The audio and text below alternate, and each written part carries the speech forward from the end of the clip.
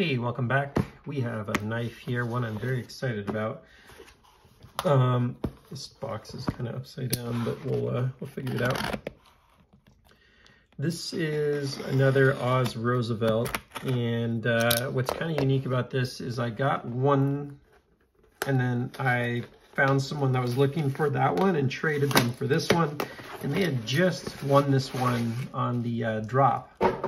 So this is like, it should be like brand new. We'll see. You never know, but should be like brand new here. And this was a really cool one, actually, from what I saw. You never know until you get it in hand, but it's like the loosest one's ever come out of there. That's kind of nice for a change to be able to get it out.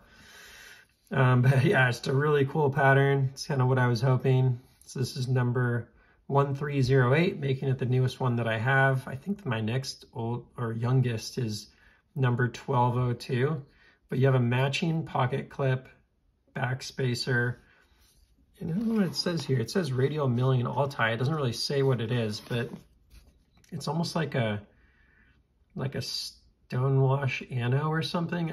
I've seen this on a couple of his knives, and I'm not quite sure what it is. So maybe you can put in the comments what exactly this finish is, or maybe I'll ask a buddy and I'll put it in the description when I drop this video. But it's a really neat finish because you get kind of this like dark wash look, and in this case it's like anode to bronze.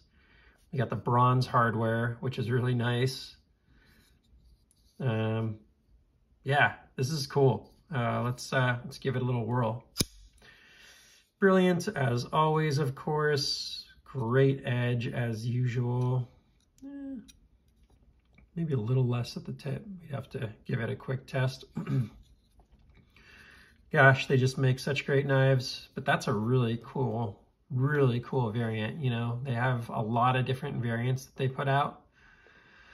Love the stonewash blade as always. This latest version of stonewash they're doing just has a lot of life in it, which is cool. You're just gonna see a lot of inflection when the light hits it and reflection in different directions, which I really love.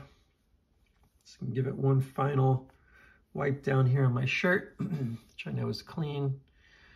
And yeah, oof. This is really good action for such a new knife. Very smooth, snappy as always. Feels great. Whoops. User error there. 1 for 3. Yeah, beautiful variant. Really excited that the seller wanted what I got. What I got was actually just one of the sort of plain Jane versions, but the seller wanted to take one and do customization on it. So he needed a plain Jane one so that they didn't have to do a bunch of, you know, reduction of the ano and whatever finish and stuff. So it worked out really well for him and for me. He won the knife, you know, that he got the knife he needed at drop price. And then I got, you know, a knife at plain Jane price, which is a little lower on the secondary, and then traded it for a really nice, unique finish here. So yeah, really excited to have this one. I have a mag coming in too, which is my first mag finish, and then really crosshatch is the last one that I don't have, aside from getting into some of the rare like Damascus and carbon variants. But in terms of like the full titanium common variants, this kind of is the last one. I'll just show you. This is the first one I ever got, and it was number 1202, number 12. Oh, this is 1114 actually. Sorry, that's right. That was the first one that I ever got, and that's like a full dark wash, and I really like it. But man, this one has just a little something extra, I have to say. They're both really good. I could totally like both of these, honestly, but now that I'm getting this one in hand, and I thought I would just generally like this one more, but this one's definitely got a little, it's so subtle too, right? It's not like a blingy pocket clip or anything like that. It's just a very subtle little something extra with the polished hardware. Normally I kind of like them all the same, honestly.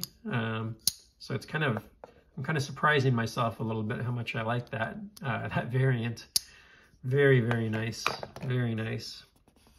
Roosevelt, 1308, born on January 23rd. Today is just 2 weeks after that. And, sorry, January 27th of 23. Now is just 2 weeks after that. Magnacut, radial milling. Just a really cool variant there. Glad to get my hands on this. The people that love the radial know what I'm saying. Like, the people that love the radial love the radial.